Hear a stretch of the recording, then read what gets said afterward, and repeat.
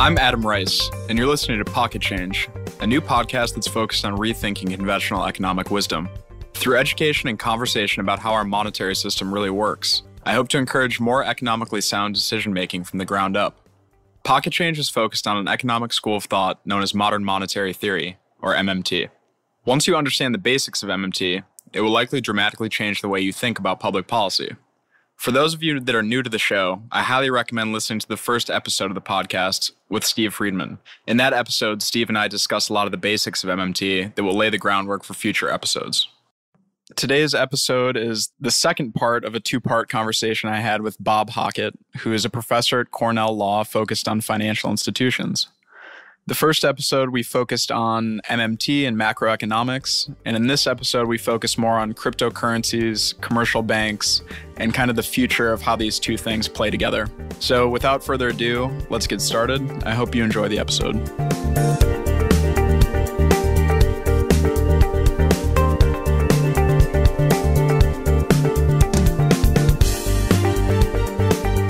So I'm back here with Professor Hockett.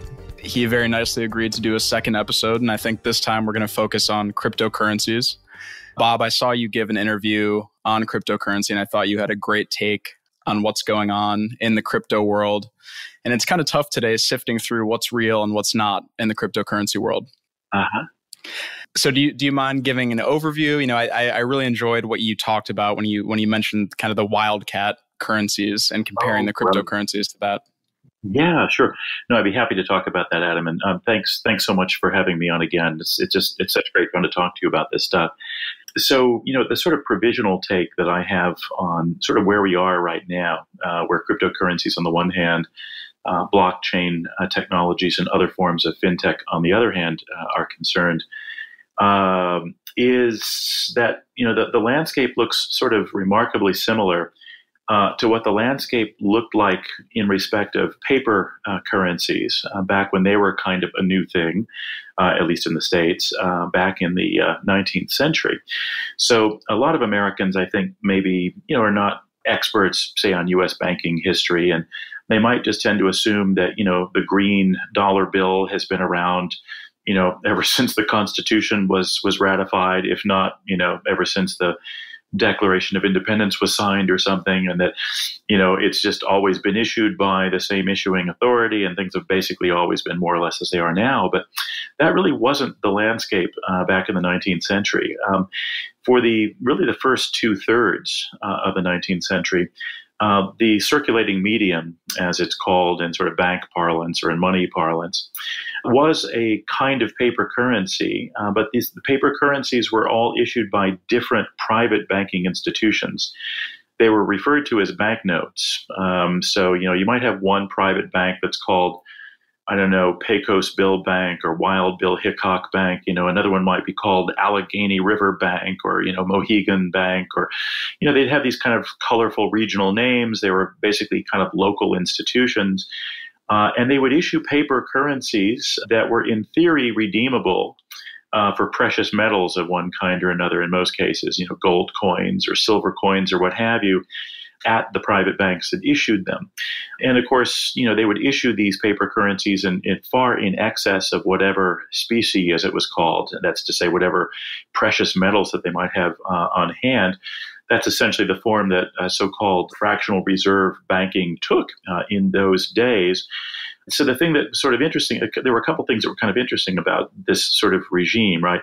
So on the one hand, it's kind of good, right? Because the money supply can grow well beyond the supply of gold coins or silver coins or other forms of specie, which was important, right? Because if the money supply is limited by this sort of exogenously given stock of metal, then you've got an inherent drag on the growth of the money supply, which in turn then operates as an inherent drag on the growth of economic activity itself, right?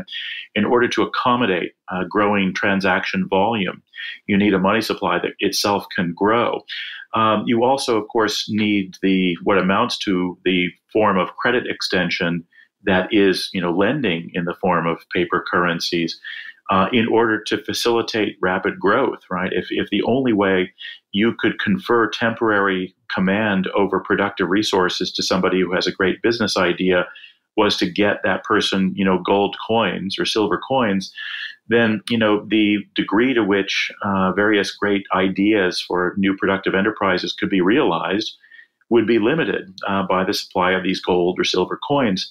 So by having banks able to issue paper currency in excess of their holdings of these limited supplies of silver or gold, you enabled the money supply, at least to some extent, to grow somewhat flexibly in a manner that sort of accommodated growing transaction volume, and you enabled credit extension to grow in a manner that could facilitate more and more, productive investment and thus more productive enterprise and more growth in the economy and accumulation of capital over time. That's the good side of all of this, right? The scary side took sort of two forms as well. One is that, as soon as the currency that's used, the circulating medium, is sort of flexibly growable, then there's always the danger of its being too flexibly grown, right? In other words, there's the danger of the notes being issued too far in excess of whatever, quote unquote, is meant to back them up.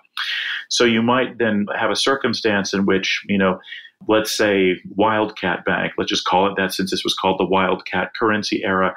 Wildcat Bank, let's say, as the name kind of invites you to imagine, tends to overissue paper currency. Maybe the standard is to issue currency in the amount of, a ratio of 10 to 1, sort of $10 notes for every $1 coin, say.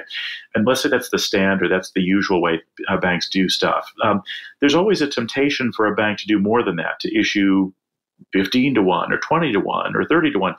The reason is that it's sort of pure gravy, right, for the bank. I mean, it costs the bank nothing to issue more of these things.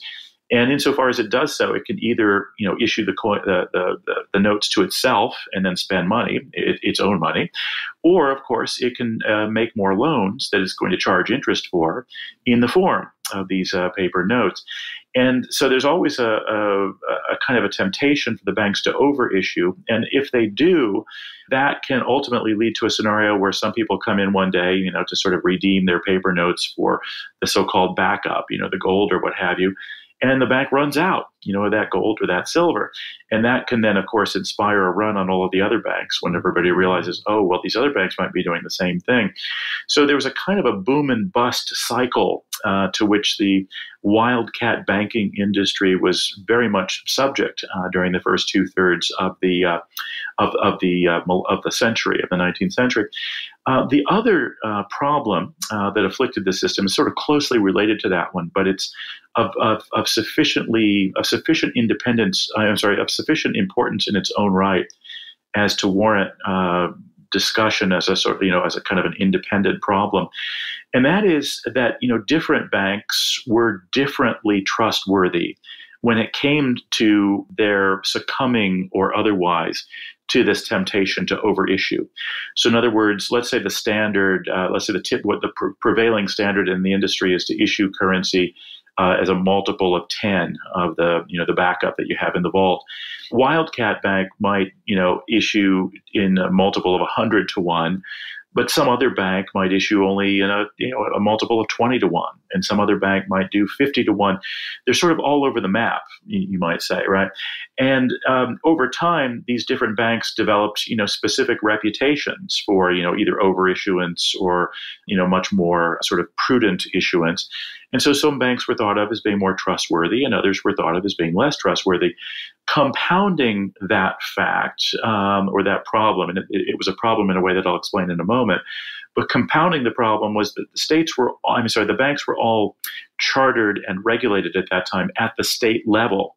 So different states themselves, sort of had different regulatory regimes in place. Some states were very good about regulating their banks. Other states were less so. So some banks not only might be differently, say, tempted to overissue, but might also be differently allowed, right, to overissue, depending on where they were actually chartered. What that meant was that, in the final analysis, we had a very strange kind of Tower of Babel style currency system, where how much a dollar note that you used to pay for something was regarded as being worth depended on what bank's name was on that note. And what that meant in turn was that various sellers of various goods or services, let's make it goods for the time being, just to keep things simple. Let's say you go to a general store, and the store sells flour, it sells hammers and nails and other sorts of implements. This is sort of, kind of a very agricultural society still.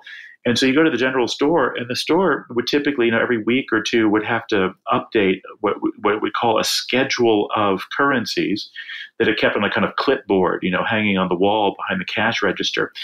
And the schedule would basically just list a bunch of specific banks' notes. And then beside each note name would be a discount rate that applied to it, right? So it might say, okay, a dollar note that is issued by the Wildcat Bank should be counted as being worth only 1 dime, right? So it says a dollar note, but discounted by 90% and treated as worth 10 cents. Another dollar note by some somewhat more prudent bank, like say Allegheny Bank or something, might be discounted down to say 75 cents instead of a dollar.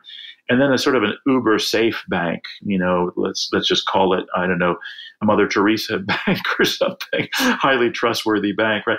Its note might be worth the stated par, right? The $1 that's actually stated on the note itself. And so, if you go into the general store and you've got a bunch of notes that have been issued by different banks, the seller at the store would have to kind of look at what, how much you had in that was issued by each specific bank, find out what the discount rate was for each of those notes, and then discount appropriately and figure out whether you'd actually handed over enough money in total. Now, that's a fairly messy system, right? I mean, it worked. We could kind of muddle through with it, but it's needless to say, it burdens transactions, right? It's very, kind of cumbersome. In fact, if it got bad enough, it wouldn't be that much better than just old-fashioned barter or something, right? It's pretty messy sort of system.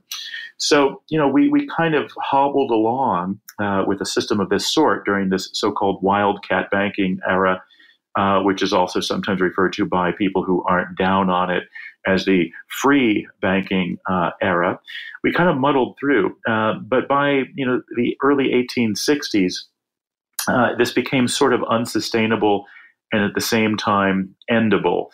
So what happens in the 1860s? Well, as you know, the Civil War in the U.S. breaks out. It starts in 1860 itself.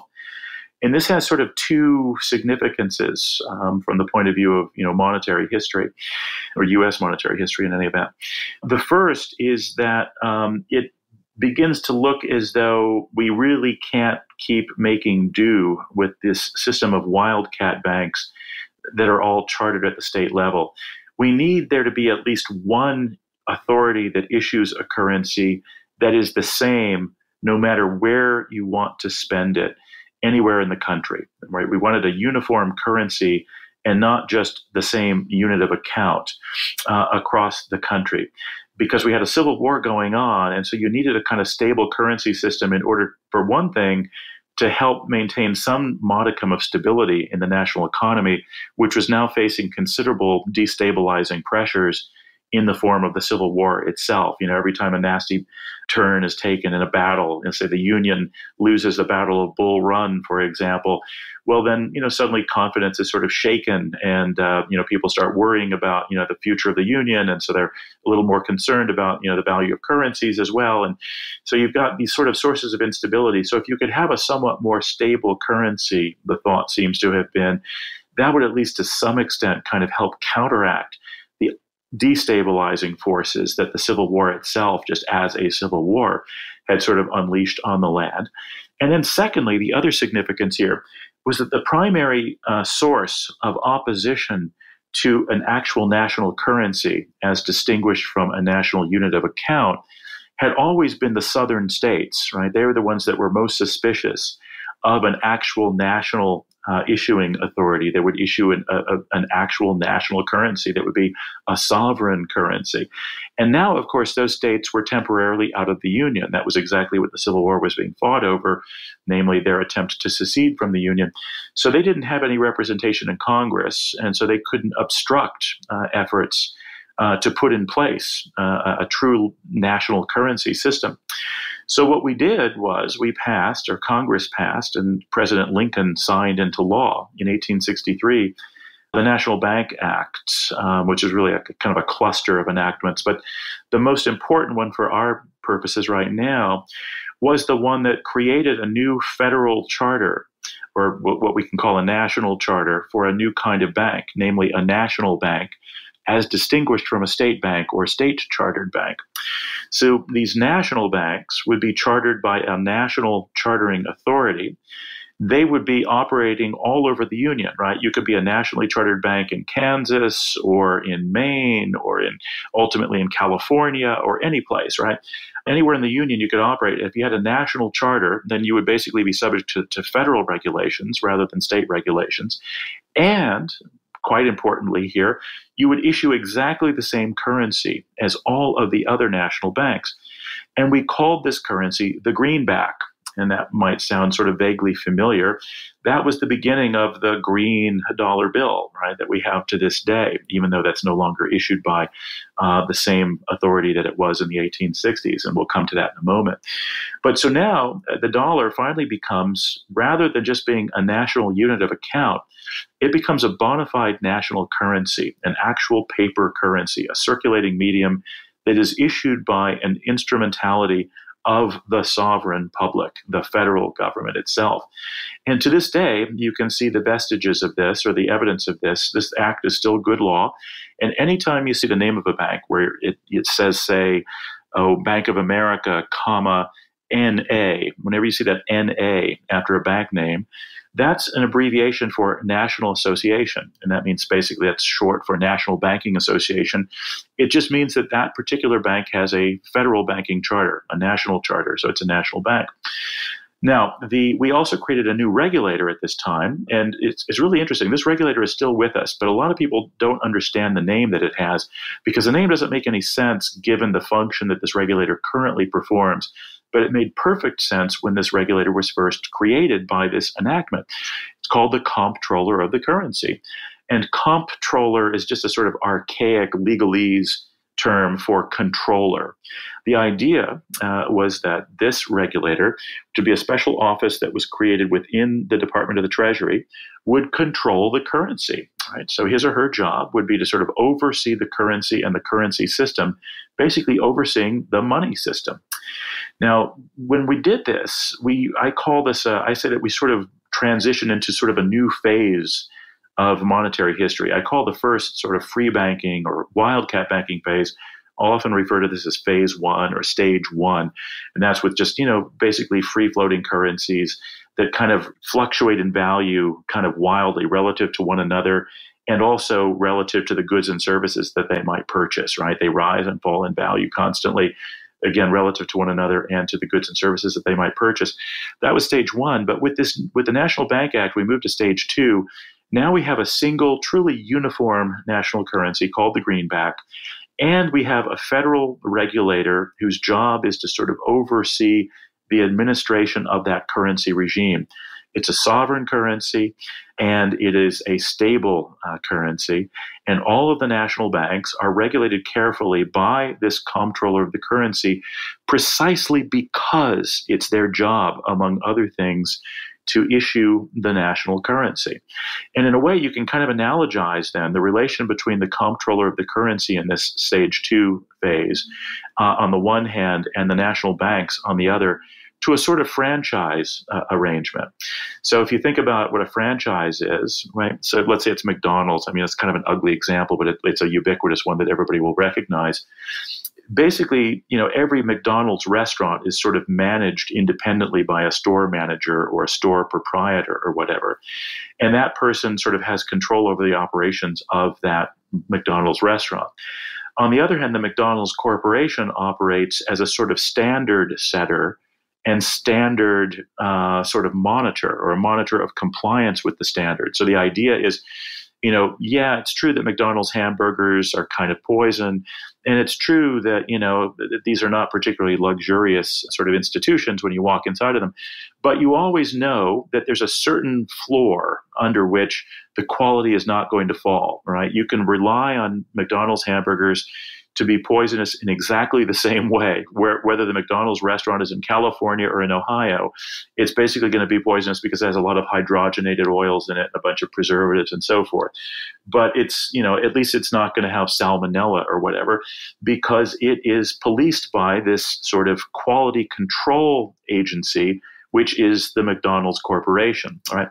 Now, you can think of the national banks as being like the McDonald's restaurants, and you can think of the Office of the Comptroller of the Currency, or the OCC, as he's more regularly called, or she's more regularly called now, as the sort of McDonald's Corporation, maintaining this sort of quality control. So the OCC was to regulate these banks to make sure that the integrity of the currency, the national currency that they were now issuing, was maintained, and that it never fell below a certain quality threshold, a certain quality floor. And so it was a kind of a franchise-like arrangement in that sense. And indeed, our money and financial system has ever since then been kind of like a franchise arrangement in that sense. And we can talk in more detail about the form that the franchise takes now in a bit. But that's the basic idea behind stage two. So we had a kind of a uniformity now. And so you no longer had a world of wildly fluctuating distinct privately issued currencies. I mean, they continued for a while, but they became less and less important as a part of the entire money supply, partly because people learned that the dollar, that the greenback, was a much more reliable currency than these others were, so why bother with the others? And partly because we taxed the other banks in order to give the uniform national currency a leg up in the early stages. So that was sort of stage two. There was one final step to be taken, I think, to get us into what I refer to as sort of stage three, and that was this. The money supply, while the money itself was now sort of subject to a kind of quality control regime, and it was also subject to a kind of uniformity maintenance regime. So you had a single uniform currency throughout the whole country that was reliable. The money supply itself was somewhat limited. It could be grown by letting, for example, the national banks make more loans, and to make those loans in the form of currency. And it could be contracted, say, by placing more limits on the lending that those banks could do. And you could do that, but it was a kind of a slow-moving, clunky, not altogether graceful or flexible form of money supply control. Because, if you were to change the lending regime, you had to do that through legislation or through some sort of regulatory measure that would take some time to sort of get through and to get approved. And so it was kind of hard to sort of adjust the money supply in a flexible sort of day-to-day way, or even a week-to-week way. It was more like month to month at best, or maybe more like 6 months to 6 months at best. And that was suboptimal because, ideally you want what is referred to, one more term of art here, in banking or money parlance, as a so-called elastic currency. And that means a currency whose supply can be fine-tuned really quickly, even on a day-to-day basis if need be. The idea here is you want to be able to grow the supply to accommodate growing transaction volume. And you also want to be able to contract the supply in the event that there's less demand for transactions in the real economy, and thus a real threat of inflation that might loom. So you want an elastic currency in that sense. And that comes 50 years later, 50 years after the National Bank Act, with the Federal Reserve Act of 1913. And now we get, finally, for the first time, a real, bona fide, fully fledged central bank of the kind that other mature jurisdictions like Great Britain and like Sweden and the Netherlands and France and quite a few other countries had for centuries by this point. We had this kind of superstitious dread of central banks, and our first sort of experiment with one, namely the Bank of the U.S., pioneered by Alexander Hamilton when he was Treasury Secretary, was always viewed with suspicion by the southern states and was never allowed to become a fully functional central bank, and indeed was allowed to expire. And so was its successor, the second bank of the U.S. So we finally said, okay, let's bite the bullet and have a real central bank. And then so that was when we put in place the Fed, and the Fed became a bona fide, fully fledged, elastic currency provider. So we now moved the greenback from issuance by the Treasury Department or the OCC to issuance by the Fed. We kept the OCC as a bank regulator, but now the Fed was what I call the money modulator. It was to modulate the supply of dollars out there, by which I mean it would adjust the supply, right, the money supply, on a week-to-week, and gradually we got to the point of it's doing so on a day-to-day basis with the various policy instruments at its disposal when it comes to pursuing monetary policy. So that's stage 3 that comes along 50 years later. Now, here's where I think this becomes interesting from the point of view of the future of cryptocurrency and maybe even fintech more generally. It seems to me pretty clear that you can sort of analogize the stage that we're in right now in the crypto space to what I called stage 1 in the paper currency space. All right, we've got lots of distinct cryptocurrencies issued by lots of distinct issuers, all of which are subject to very different, if any, regulatory regimes, right, of any sort, which currencies are sort of regularly fluctuating in value relative to one another and relative to the dollar. And of course, by extension, then relative to various goods and services that they might be used to purchase, right? The most dramatic example, and probably in sort of recent memory in people's minds, is, just Bitcoin itself, right? Which, remember, shot up to close to $20,000 per coin at the end of last year, after having, originally traded at something, what was it, like 11 cents per coin or something for a while. It was very, very low. And it's, it has fluctuated ever since, kind of gone up and down. The same is true, if less dramatically, of other cryptocurrencies out there, both when measured relative to the dollar and, again, when measured relative to Bitcoin or to other cryptocurrencies, to one another. So there's a kind of, you can think of us as being in the midst of a kind of a wildcat phase of cryptocurrency issuance. Now, for the time being, the public can kind of, ignore this or not worry about it too much, because none of these coins are really that systemically important at this point, right? I mean, the dollar itself remains, of course, by far the most important currency, and it doesn't look like a lot of innocent third parties are apt to be affected by any sort of wild changes in the value of any given cryptocurrency. So if you, Adam, or I, Bob, goes out and buys some Bitcoin because we have been, misled into thinking it's going to be worth $25,000 per coin tomorrow, and so we buy it at, say, 20,000, or we buy it at 15,000 or whatever, and then suddenly it plummets in value. Well, that's just you and me who are affected. I mean, and of course, I guess our immediate families or people that we have obligations to. But you, as far as I know, you, Adam Rice, and I, Bob Hockett, are and am not systemically important in that sense, right? If I go bankrupt or you go bankrupt, it doesn't really affect the whole world. It doesn't bring down the global economy or even the city of New York's economy. So, it's kind of an isolated, it's still a kind of a bit player, no pun intended. Bitcoin is sort of a bit player in the currency space, and so are all the other cryptos for now.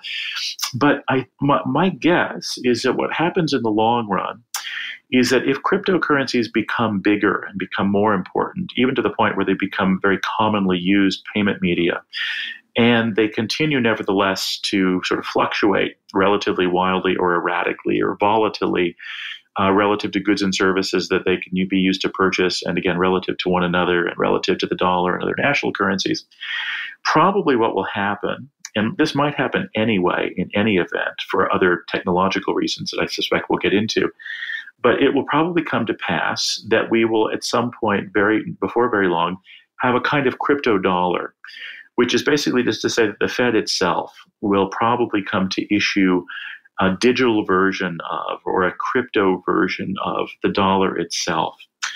And my guess is that when we get to that point, once that happens, there's not going to be that much point any longer in buying other kinds of cryptocurrency, right? People, at least insofar as the reason that people buy cryptocurrencies is to have something that they think is going to retain value and something that they can use as a convenient way of making payments in various fora, through their phones or whatever. That can all be done with dollars. A lot of that can be done with dollars even now, of course, with other sort of payment systems that are coming online, through phones like Apple Pay, and of course before that PayPal and other sorts of arrangements of this kind, right? But insofar as people want cryptocurrencies because of the sort of the safety features or the confidentiality features that they boast, I can imagine a kind of crypto dollar sort of supplanting those cryptocurrencies pretty quickly for many, many purposes. And that would mean that we would have moved then to a kind of stage 2 in the crypto space, sort of analogous to that we moved into back in 1863 when we adopted a paper dollar that was actually issued by the feds, the federal government, in effect, rather than by wildcat, private banking institutions. So then the next question is, well, what about stage 3? And what would that look like, or what would that be? Well, I think the interesting thing here is that we would probably do stage 2 and stage 3 at the same time. And here's what I mean by that. The only reason that there was a 50-year gap between stage 2 and stage 3 when it comes to paper currency, or the pre-crypto dollar, as we know it, is because we came to realize the importance of having a uniform currency before we came to realize the importance of having an elastic currency. And so we adopt the National Bank Act in 1863 in order to get a uniform currency, but we haven't yet become clear to ourselves about the need for an elastic currency. We only figure that out 50 years later after a bunch more financial crises, including those of the 1870s and of 1907. And then we say, oh, okay, we need this thing to be elastic as well as uniform. And we're going to have a central bank do that. So we're going to transfer the administrative function over the currency from the OCC within Treasury over to the Fed. Well, now, again, fast forward to the present, we don't have to relearn that, right? We already know it, and we haven't forgotten it because we still have a Fed, right, that is on a daily basis conducting open market operations from the New York Fed trading desk right here, right off of Wall Street every morning, in order to manage the money supply on a daily basis, all on the basis of reams of data that have been processed the night before, all with a view to what expected or anticipated transaction demand is going to be the following day. So we haven't forgotten that. We're doing it even to this day. So my guess would be that once we adopt a sort of crypto dollar, that crypto dollar will be administered by the Fed, and it will be flexibly or elastically administered by the Fed in the same way that the dollar as we presently find it is administered. So stage 2 and stage 3, in other words, will be reached at the same time. Now, I think that's going to be kind of cool when we do it because it offers really some kind of interesting prospects. And the one that I don't want to be too long-winded, so I'll just mention this one and then sort of pause for a second to see what more questions it might be fun to sort of address. But I'll leave the present discussion on this note.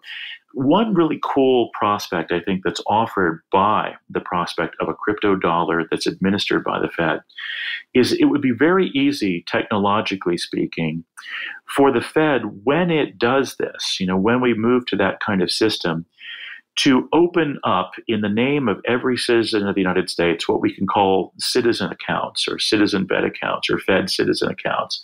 I've got a big piece coming out on this that we can talk about later if you like, that's called the Citizen's Ledger. And the idea is that every citizen will have an account with the Fed.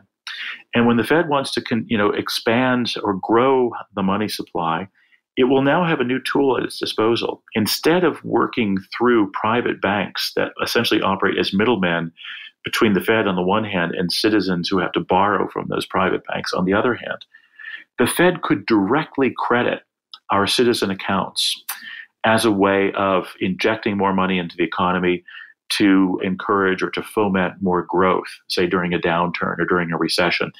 Of course, as you know, after the 2008 crash, there was a lot of talk for a while about helicopter money or helicopter drops.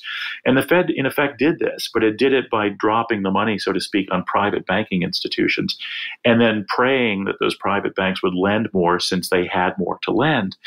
And of course, they didn't really do that much of that lending. And that's why we got the so-called pushing on a string problem. And instead, those banks would just speculate with the money, in commodity markets and other secondary markets. But imagine if the Fed had been able to give the money directly to citizens who needed it because they were hurting after the crash. Well, they would have spent the money, and that would have provided an immense monetary stimulus to the economy. And the only reason the Fed couldn't do that before is that they just didn't have the institutional infrastructure to do it. We just didn't have a payment system that had the requisite network capacities, the sort of the wiring, as it were. We didn't have citizen accounts. But if we put in place a system of these citizen accounts, we could directly credit citizen accounts when we wanted to boost the money supply in a way that actually affects spending decisions and consumption. And then we could also do the reverse when we have to sort of do a kind of basically try to tamp down expenditure activity to slow the economy down if it looks to be overheating and moving into kind of bubble territory. The easiest way to do this would be to offer interest on these Fed accounts. And then the Fed could basically just raise the interest rates on those accounts, which would then give you, Adam, and me, Bob, an incentive to keep more money in those accounts and spend less for a while at least, during a period when the Fed is thinking it's a good idea to kind of trim back on spending activity because the economy is overheating. So monetary policy, I think, would be much more directly effectuated and hence much more effective, and not to mention much more egalitarian, right? Much more good for ordinary citizens than just for big shot bankers and shareholders and big banks than what we currently have. And that will be much easier to do with a sort of a system of a kind of a sort of a blockchain payment system that the Fed might administer that includes hookups to individual citizen accounts that can be directly credited by the Fed and that can be directly paid interest on by the Fed, depending on what monetary policy it wants to pursue at a given time, expansionary or contractionary. So that's, I think, where we're ultimately probably headed, Adam. I might be wrong, but if past is prologue and if history is in any way a kind of a hint as to what we might expect in the future, then I think I might be on good ground here, in predicting this. A few follow-ups to that. How do the central bank insiders, how do they feel about cryptocurrency? And is this something that they're currently working on incorporating, or is that down the road? They seem to be working on it pretty vigorously now. And kind of as you might expect, there was a kind of growth curve, you might say, that was sort of followed, or the path sort of followed a kind of hyperbolic curve. So what I mean by that is, sort of slow at first to sort of take it up. You say, go back, say, to 2011 or 2012, 2013. Not much talk about it among central bankers, as far as I am aware, at least. Not much writing about it. Not much, kind of mild interest, you might say, circa 2013. Then move forward to, say, 2014, 2015.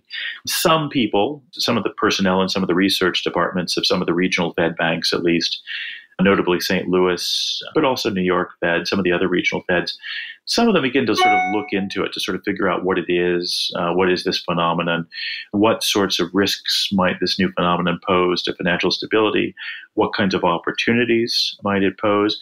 And then there's a kind of a gradual, almost a kind of geometric growth in interest where you see more and more and more than sort of research, sort of personnel in the research departments of the regional Fed banks taking this up, so that by 2016, 2017 here in the States, there's quite a bit of it going on. Other central banks, interestingly enough, in other parts of the world, were much quicker out of the gates on this. The Bank of England is kind of famously ahead of the curve on this, was putting out really interesting research papers on the promise of, digital fiat currencies even as early as 2014, 2015. And major policy addresses were being delivered by personnel over the Bank of England. And then finally, some of the smaller monetary authorities that are kind of like the functional equivalent of central banks in some smaller jurisdictions out there have already moved to sort of full-on cryptocurrency, sort of digital fiat cryptocurrency regimes. Singapore, in particular, is kind of ahead of the pack on this. They're already doing this. Bank of England is sort of ahead on the research, is way up, on the research curve, but Singapore is even way up on the implementation curve, you might say. So I think that there's increasing interest in this. It's growing pretty fast.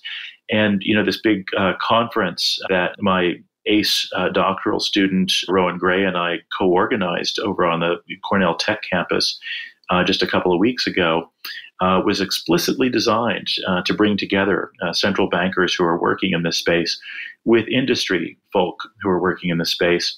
It was sort of the biggest conference of its kind thus far, and it turned out to be quite a success. We had, I think, at least 40 or 50 central bankers from all over the world, including here in the US, and then probably another 50 to 70 industry representatives present as well, all sort of exchanging ideas, comparing notes, and trying to visualize the future together and how to optimize that future. So I think it's getting pretty big now among central bankers. Also, I didn't realize that the Fed could not directly credit consumer accounts at this point, because it distinct from, I guess thinking about Social Security, for example, how does cryptocurrency enable something different than Social Security? Well, primarily what would probably happen there. So currently, of course, that is a whole system in its own right, where you receive your benefits from the Social Security Administration, and of course you receive them in the form of typically of a crediting of an account. Although you don't have to do it that way, right? You can elect to receive a check that you then go and deposit in your own account. But you can also arrange for, so-called direct deposit of your Social Security benefits. I mean, neither you nor I have, direct experience with that yet, because we're not old enough. But, even if nothing were to change from, sort of the current environment, you and I would be able to get, some decades down the road, direct deposit from the Social Security Administration, or just receive checks that we deposited. All that crypto would do, let's say we go to a crypto dollar, all that would change here would be, the form that direct deposit took, or maybe even the form that receiving a check would take, would perhaps be an electronic form or crypto form or something like that.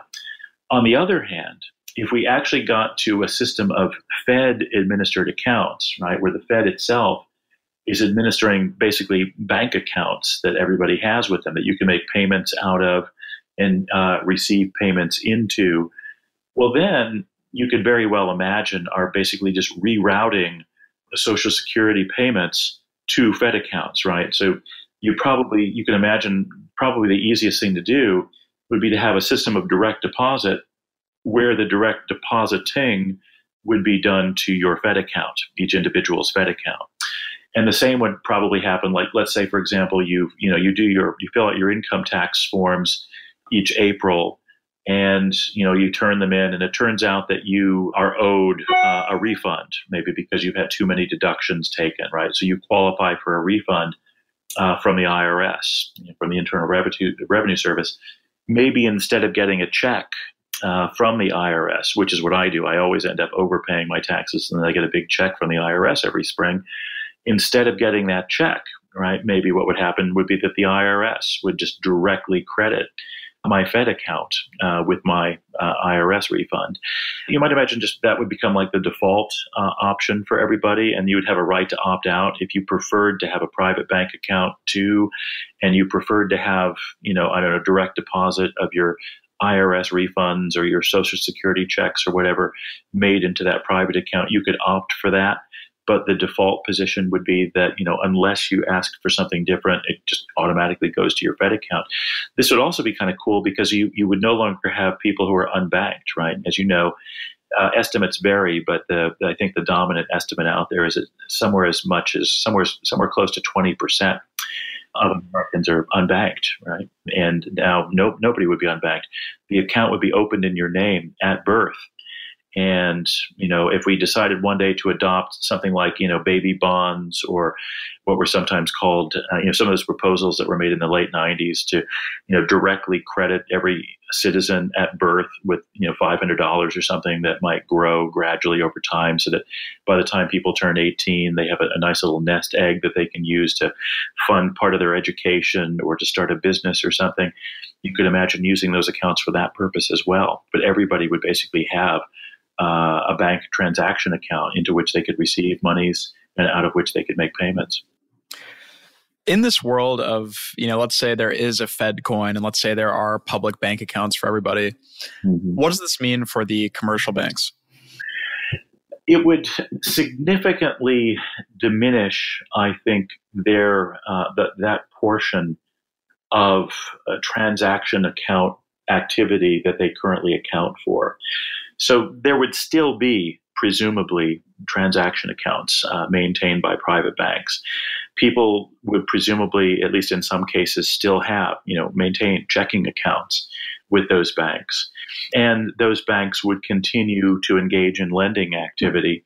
And that lending activity might be, to some extent, limited as a sort of a multiple, both of capital that they can attract in the form of shareholder equity, and their total liabilities might be limited to a multiple of the deposits that they were able to attract by offering interest and what have you. But the role would be significantly diminished. And I think that would be actually a healthy thing, because when you think about it, these are actually two separate functions that don't have to be linked, right? So, in a lot of my work of, say, 3-4 years ago, and even longer ago, I'd say a lot of the work I was doing from about 10 years ago until about maybe 2 or 3 years ago, a lot of that work was devoted to debunking what I call the intermediated scarce private capital myth, or what we could call, for shorthand, just the intermediation myth. So this myth is that, basically the way what banks do is they take deposits from people like you and me, and then they lend that money out, to other borrowers that have need of funds. And, they either limit it on a one-to-one, they either lend it on a one-to-one basis, $1 in, $1 out, or, somewhat more sophisticated people will say, well, the fractional reserve banks basically lend it out in a multiple, say 10-1 or whatever, of the deposits. But neither of those views is correct, strictly speaking. A bank does not need deposits to make loans, right?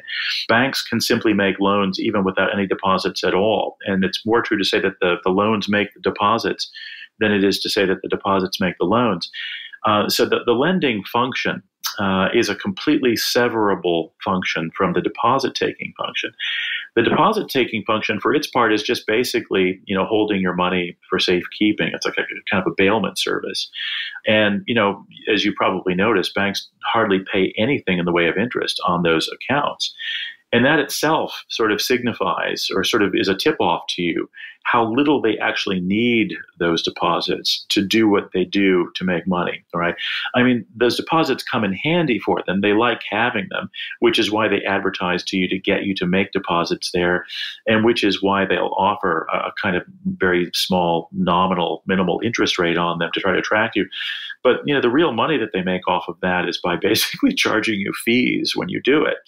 So, I don't think it would be a bad thing to say, okay, look, for most purposes that people maintain deposits, namely a place where you can keep your money safely, and secondly, a place where, to have an account out of which you can make payments, you don't need private banks to do that. And indeed, it's even kind of dysfunctional to have profit motive inspired institutions doing that. It's really a public utility, I think, deposit taking and payment services offering. So for those purposes, I think it's actually better to take that function away from those private banks, or at least to steer a lot of it away, and have it be offered by a public instrumentality, since it is, in the final analysis, a kind of public utility. So I think that's the world that we ought to strive for. Did you work on the recent paper with Morgan Ricks? That's an interesting story. So there's a number of us, a group of us, have been sort of talking about this kind of possibility for quite some time. And Morgan is part of that group. I'm part of that group. Lev Menand, who's another author on that particular paper, has also been part of this group. Lev and I, in particular, have been talking about this stuff for about 3 years or 4 years now. We have this kind of cute arrangement where we basically have lunch once a week downtown over on Stone Street here in Lower Manhattan. Lev and I have been talking about this stuff for ages. Morgan and I have been talking about this stuff for ages as well, sometime more through email than through personal meeting because we live in different places, whereas Lev and I live in the same place.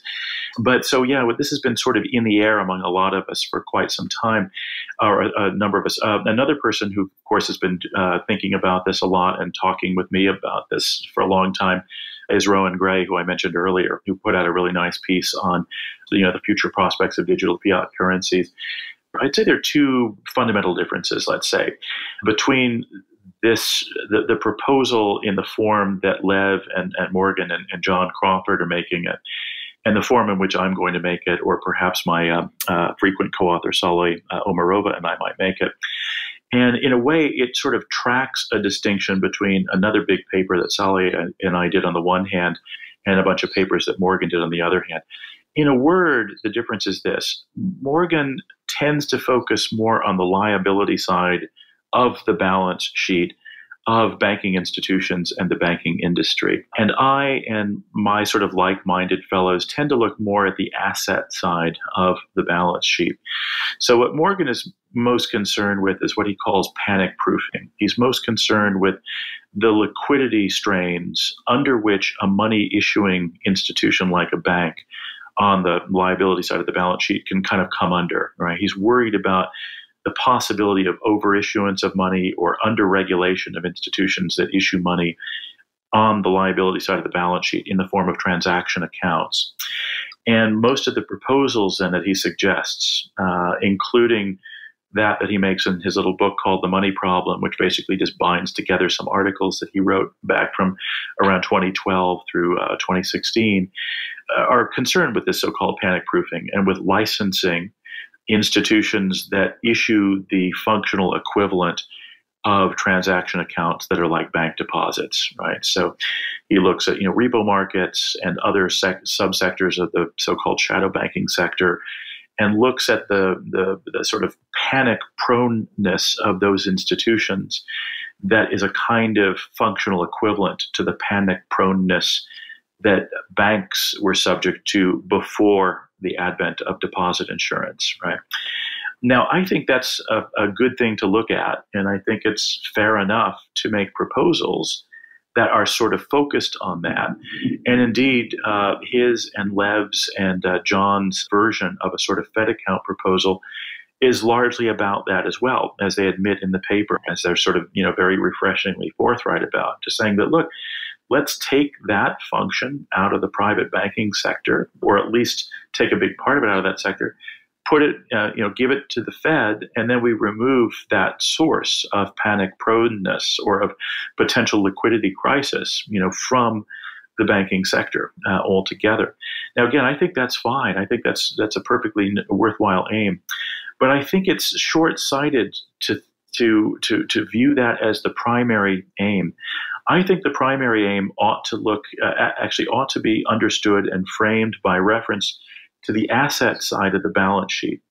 In other words, I think the real concern is the overissuance of credit by private institutions, by private financial institutions, some of which are banks, some of which are shadow banks, and some of which are not even shadow banks. They're just basically investment banks that might or might not be engaging in shadow banking. They might just maintain margin accounts on behalf of certain clients who are using their margin accounts to speculate on securities in the capital markets. It can be any kind of credit extending at all, as long as that credit extending, and that's of course the asset side of the balance sheet, as long as that is accommodated by the Fed, which of course it is now throughout the financial system, that's where the real danger lies, because the overissuance of credit does multiple things, causes multiple harms. One is it is itself what gives rise to the danger of panic on the liability side of the balance sheet in the first place. It is also what gives rise to asset price bubbles and busts, which of course ultimately bring panic to the liability side of the balance sheet, but that also cause untold havoc throughout the financial system and throughout the macroeconomy, even apart from any crashes that might occur on the liability side of the balance sheet, right? I mean, if you think about it, just think in terms of what happened to in the housing markets in the lead up to 2008.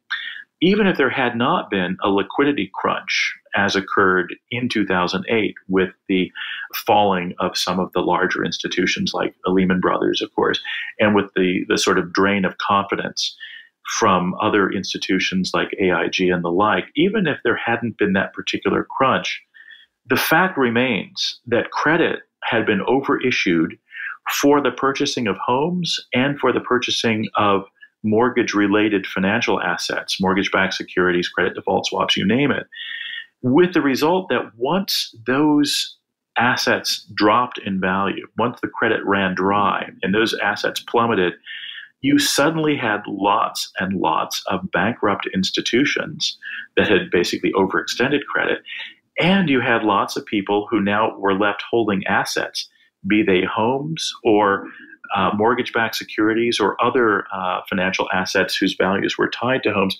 suddenly were left holding these things that they owed more on than those things were now worth. I would sort of shorthand describe this by saying you had lots of people who were left owing more than they owned. Now, that's all asset side activity, right? That's all overextension of credit on the asset side of the balance sheet. And it seems to me that that's where the real problem lies. That's what you really want to be addressing. And a way to address this, one way to address this would be to say, okay, banks, you are going to be limited when it comes to how much credit extending you can do, partly by reference to how much you can attract in the way of deposits and shareholder equity. But you're going to be inherently limited as to how much you can attract in the form of such deposits, because we now have a public option available when it comes to bank accounts. Lots of people will keep lots of, or most of, or all of their monies, their disposable monies, in their Fed accounts. And so that itself is going to limit, right, the amount of the kind of lending that you can do, the kind of credit extending you can do. Furthermore, what we might do is say, you banks, instead of, or in order to be able to get your own accounts, your own Fed Reserve accounts credited with the Fed, you're going to have to convey certain assets, right, in return for those to the Fed, right? The Fed is monetizing assets that are generated by private banking institutions in their lending activities, right? This is part of what the discount regime does. This is part of what the discount window, I should say, does. It's part of what Section 372 of the Federal Reserve Act does. Another thing we can do is we can say, look, you have to hold some of your assets in the form of securities that are issued by, let's say, a new public investment entity that I call a National Investment Authority, or NIA for short, which would basically be like a kind of a contemporary version of the old Reconstruction Finance Corporation that basically allocates federal credit and also jumpstarts or encourages the allocation of private credit to public infrastructure projects and other sorts of public goods. We might say that a greater part of, or a significant part of the Federal Reserve accounts that private banks maintain would be, the offsets to those would be assets held in the form of these issuances of this National Investment Authority. And the end product of this would be a financial system that involves the public sector in more allocation activity than we currently find. So that's not to say, completely displace private credit allocation. It's just to say, give a larger role of this to the public sector, because I think that the arrangements that we have currently that basically place almost all credit allocation decisions within the hands of private sector entities that are really just trying to maximize profits, and to do so in sort of the short term, to sort of render it a more sort of functional regime by giving the public, once again, a larger role in some of that allocation, just as was the case with the Reconstruction Finance Corporation in the 1930s and the 1940s, and has continued to be the case with some of the offspring of the RFC, notably Fannie and Freddie, before they were privatized, back in the 1950s, 1960s,